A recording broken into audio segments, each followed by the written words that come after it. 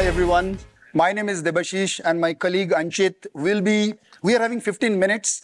Our objective is to kind of continue where Rebecca left. She talked about a lot about Gen AI, building faster applications, the dilemmas and the bottlenecks that are there. We'll of course not repeat them. We bring in the Google Cloud point of view. We will be talking about Kubernetes. We'll be talking about the few of the announcements, the things that we believe that developers and architects like you can leverage this and take things into production quickly. And I mean production quickly. And at the end of that, Anchit would be taking a demo session, which again has something I believe will be very interesting for developers. And at the end, there are some goodies and other things that we'll be calling about the certificates and other things that Google is launching for developers like you. So very short time, let's get started. This is the first code commit of Kubernetes, June 6th, 2014, 10 years back. It's the 10th anniversary of Kubernetes. Wonderful moment. And this is the platform that has grown. 314,000 code commits has happened. 74,000 contributors have committed code here. What started as Borg inside Google today powers workloads for hundreds and thousands of organizations. And more than 7,800 organizations have contributed to the code. This is a wonderful moment. I thought to start with that. Kubernetes has evolved a lot from running stateless application. Then it started moving into hosting stateful workloads.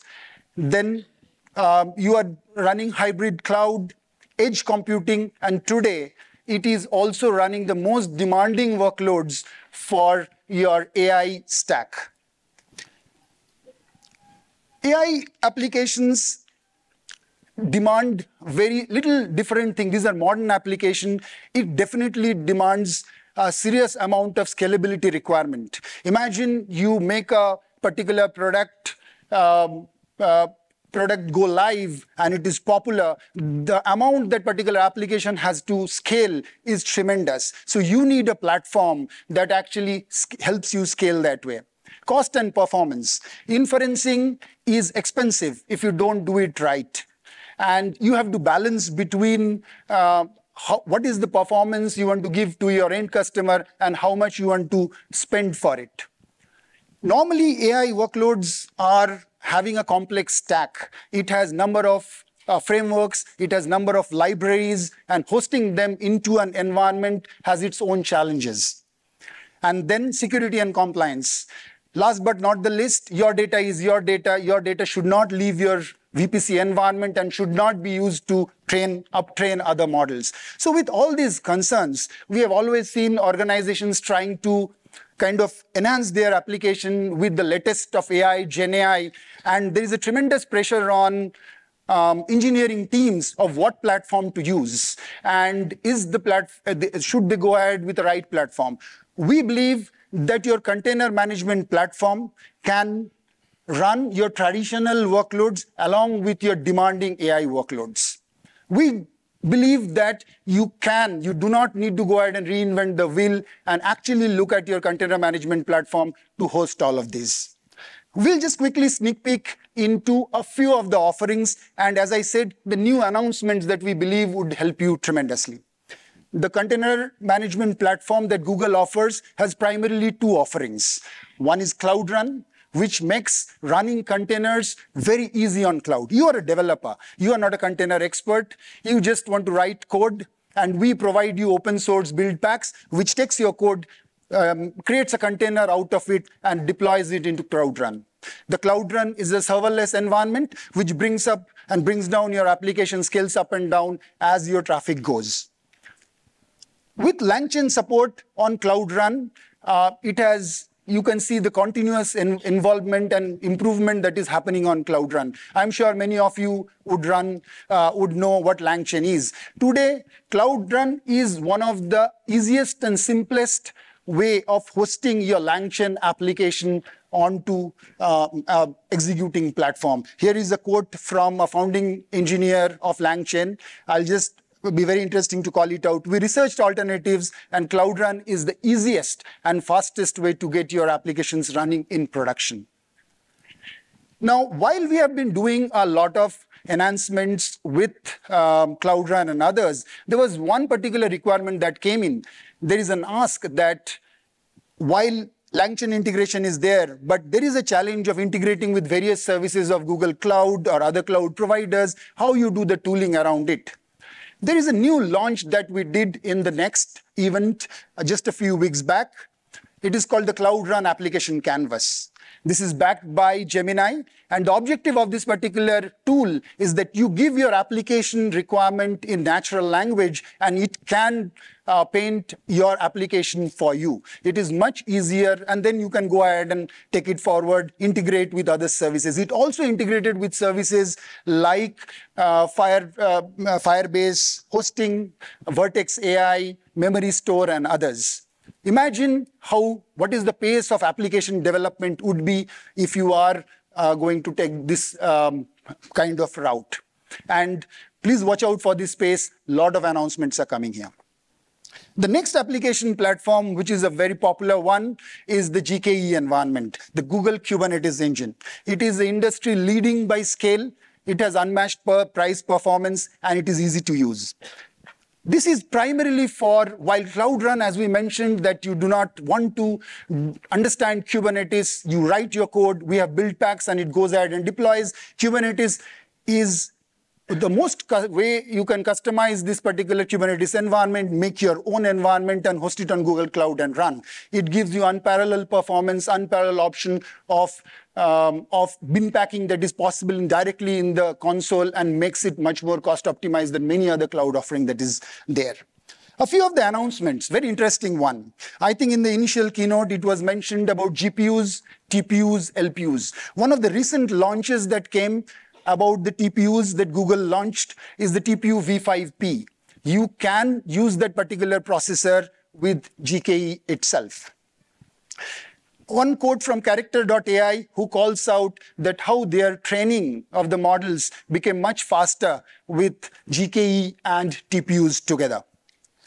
Not only TPUs, there was a new announcement, again, very interesting one. If you are using this heavy H100 GPUs, GKE and others support this A3 Mega processor. The A3 Mega is basically a next generation of instances with H100s that we provide. It provides 2x of networking performance between the nodes. When you're training large model, that is extremely important. So GKE not only has support for TPUs, CPUs, and the GPUs, and also the newest and the latest models that are coming in. One of the issues that you find when you are running large AI workloads on cloud is your images are large. It takes significant amount of time for the environment to load up. You know something called cold start. You have learned it from the Java days that if it's a big image, that is the, imagine if you have a large model and it takes tremendous amount of time to load up. There's a new feature, very important one to note is the container image preloading, which makes the cold start time literally reduce significantly, around 29x times. Another very important one. Normally, while you are running such applications, you keep your data in the object storage. Object storage, while it can scale and it is performing, but it doesn't have that amount of, not like a block storage that is there. So often these workloads get into this latency of reads when you are going and training a model. So again, extremely important feature that is released called GCS Fuse Reading Cache, which really enhances the pace at which the read of this particular type of applications happen. I'll hand over to my colleague Anchit, and before that, it would be unfair if I don't mention about Gemini. Gemini is the best-in-class model released by Google. It is a multimodal model, and that means it can do text, images, and video together. It doesn't do it separately, and you would have seen the benchmarks that Gemini and the releases of Gemini.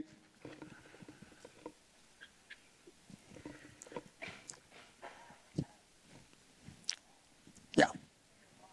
So I'll just take a moment to talk about something again which was spoken about in the first keynote. You as a developer will experiment. And there is a nice offering that we get, which is called the Vertex AI Model Garden.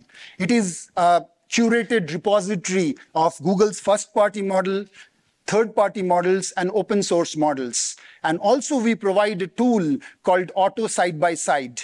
You as a developer can choose a model from Model Garden and compare them, whatever suits for you, and there's a tool built in for it. So you don't have to go ahead and research. It hosts models that are present there. So one quick snapshot of the foundation models that we have. We are calling out Gemini 1.0 Pro. Gemini is in 3 buckets. The biggest model is called Ultra. The medium size is called Pro, and the other one is called the smaller one is called the Nano. The models that are released and GA today are available on the first row. There is one open model I'm sure you would have heard about is called Gemma. The Gemma is a 2 billion and a 7 billion variant. And again, there is a lot of tooling like collabs, like Kaggle workbooks that are provided in the console itself. You can just go ahead and start using it and create the notebook and launch it and use it. There is about code assists. You would have seen a large amount of applications that are coming in to assist developers. My colleague Anchit will take a quick demo on it, and then I'll come back and talk about the new launch certificates which you can leverage here. Anchit. Hello, everyone. I'm Anchit. I'm a customer engineer at Google.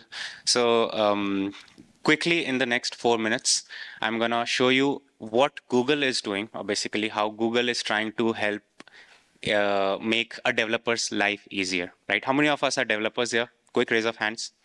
Yeah. So it's. I think this would be very much close to your heart. So imagine in your software development lifecycle, right? What are some of the things you need to do when you're told to build an application?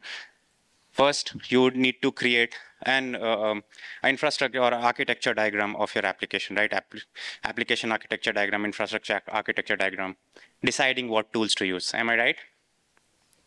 So think you have already created an architecture diagram. You want to share it with your internal team.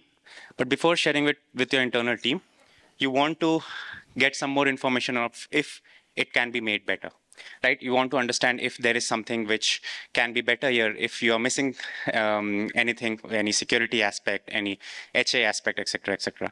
So how would you do that? Simple. Go to gemini.google.com, select the model.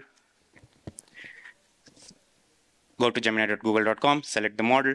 Since it is multi-model, you can post an image, PDF, video, whatever, and ask basically, what does it think about it? Is there any enhancements which can be done?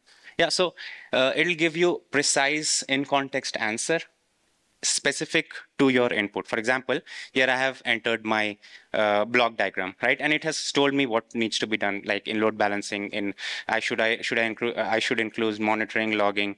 I should have backup recovery done, or have I enabled SCC command center or not, because it couldn't find SCC in the block diagram, right? So this gives us a good head start and reduces a lot of time when we are trying to build it. Next, I have my application set. I have my block diagram set up. I have chosen Google Cloud to deploy. Next, what do I need to do? Write the code, right? So to write the code, what I'll do, I'll quickly go ahead, open my favorite IDE. I like, which IDE is this? Yeah, I like VS Code. And in VS Code, we have integrated Gemini as a plugin. So see the possibility of having an LLM integrated to your VS Code. Now, what I'm going to do is, since the time is less, I'll simply write a prompt to create a fast API for a service, which to get a customer-based, orders of a customer, right? So I simply ask Gemini to do it. And since it is directly integrated to the IDE, I click on plus, I have the code here. Now, of course, might not be the best code in the world, but this is a good start instead of having a blank screen. Am I right? So you go ahead, see the code, debug it, and you run it. Imagine this code is not written by you, but you have inherited the code, which happens a lot of time. So what you need to do is, again, just select the function, click on the button, explain this, right? It's going to explain it to you what this function does. Not just that, you have written the function, you want to do testing on it, right? Again, the next step, select the function, click on it, generate unit tests. So now your code is ready, your unit test files are ready, you are testing it. Next thing is you want customers to use it, or basically your stakeholders to use it. So what you need to do, you need to write a document on it. Am I right? And how many of us likes to writing documents of the code which we have written? So again, I'll outsource this work to Gemini. I'll ask it to create the API documentation. Now, it knows what code I have written because it's already open in the console. It will give me in context document. It will give me the endpoints, get port, post port, whatever it is, what the response is expected, what is the input is expected, output is expected, right? So one of your tedious tasks has been given it to Gemini. You're happy about it. Application done, deployed, testing done. So while testing, testing not done, while testing, you hit some errors. What would you do? You'll go through the logs, right? Since I'm using Google Cloud, I'll go to the logging console. I'll go to the logs explorer and I see tons of logs here. What would be my next step? Read each of the logs, try to read the documentation, understand what it is, or select the log, ask AI to explain it. Not just this, it'll explain me the log in context of the other metadata. I can also ask it to tell me the next flow. How to rectify it. Imagine application deployed, all logs gone, all errors gone. My analytics is set up, my data is moving to my analytics platform, which is BigQuery. Now, how many of us like to write SQL queries? Okay, so I see a lot of people do like to write SQL queries, but still, it's a tedious task, right? You want someone to see the table, you want someone to understand the schema, and what you can do is simply write the query in a natural language. For example, this is a table this is a data set from Stack Overflow. I'm simply asking it to list top 10 rows based on score from this table. What is this table? This is the table which I have opened on the left-hand side. So it knows the schema. I have the query now. I insert it. Hopefully it runs. It's not giving me error, so it did run. Next, imagine if you have inherited this. Again, select it, ask it to explain. If you see, everything is happening in context, right? So quickly, I just went through your daily life, right? What you do and how Google is helping you simplify it by its tools, right? So, Deb, welcoming you back. Thanks, Anchit. I think you can give it a try and look at Google Code Assist. Include it into your choice of editor. The most important part is there. I'll take one more minute. If you can go to the next slide. So in this particular event, we are launching a few certificates. Very important. I'm sure you would have liked seeing all of these things, but something in your mind that how do I learn about it? Can I get some amount of accreditation for it? I think these are the few slides. One more minute I'll take. I'm between the coffee break and this. So this is a on-demand online program and certificate that Google has launched. Those are the certificates that are there: Google Cloud Cybersecurity Certificate, Google Cloud Data Analytics Certificate, and Google Cloud AI Skill Batch credentials. These are made available free for higher ed students, government organization, non-profit work people at all. But my request is that please do go and visit the Google Cloud booth there. There are multiple options of taking this for professionals like you. This is extremely valuable. My request is to go to the Google Cloud booth and see them. Thank you. That's all we had.